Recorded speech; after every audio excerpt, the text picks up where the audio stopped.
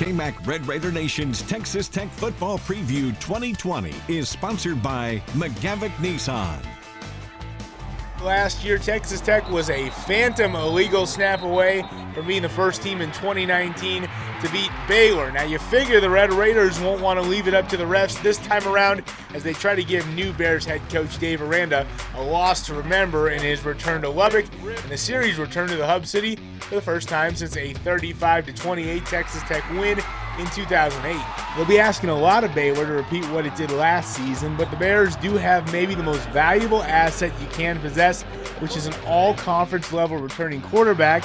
For them, that's senior Charlie Brewer. Unfortunately for Brewer, he no longer has second-round draft pick Denzel Mims to throw to, but he does have over 700 receiving yards back in Tyquan Thornton, and a reliable man behind him in leading rusher John Lovett.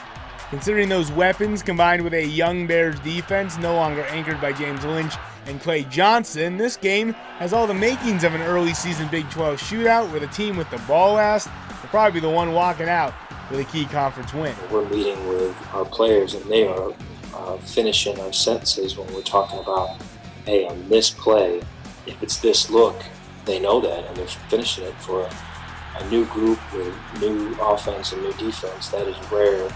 And so the ability for them to take that to the field is everything. For the Red Raider Nation, I'm Eric Kelly.